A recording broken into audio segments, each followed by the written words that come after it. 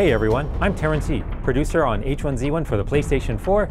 I'm Mike Madden, lead designer for H1Z1 on PlayStation 4. Launch was a huge milestone, culmination of a lot of work for the team. We're so excited to come out of open beta and share the game with you. On behalf of the team and Daybreak, we really wanted to thank all 12 million plus of you for coming out. We wanted to take a minute and highlight a few of the things we've already done and let you know about what's coming up ahead.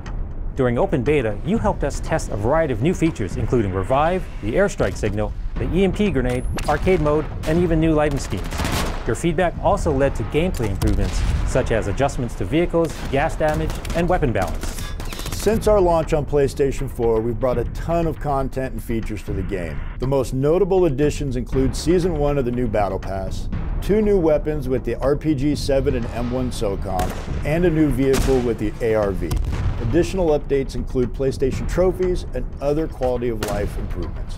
So what's next for H1Z1 on the PS4? Team's been busy working on a ton of new features and content. We wanted to take a little bit of time today to share some of that with you. Many of you have been asking about arcade mode on the PlayStation 4, and we're happy to announce that the next mode will be coming to the game at the end of August. First up, Shotties and Snipers. Additionally, each month we will be introducing new daily challenges that will expand our existing lineup, helping players through their Battle Pass. We're also going to be expanding our list of weapons by adding new guns for short, mid, and long-range combat. The support on PlayStation 4 has been incredible. To celebrate the 12+ million players who have joined us so far, we've been giving all players who log in and play a match the first ever skin for the Marauder. The brand new, first of its kind, Wildstyle Marauder will expand the Wildstyle collection of items currently available in the Battle Pass. Remember, this is the last weekend to claim your gift. All you got to do is log in and play a match by August 26th.